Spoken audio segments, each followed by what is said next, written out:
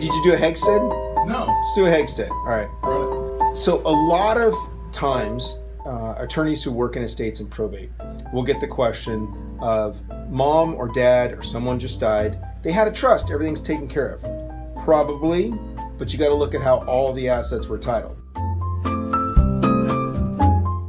There are times when some of those assets are outside the trust and you may have to file probate. However, there is an expedited procedure under a case called the estate of Heggstad.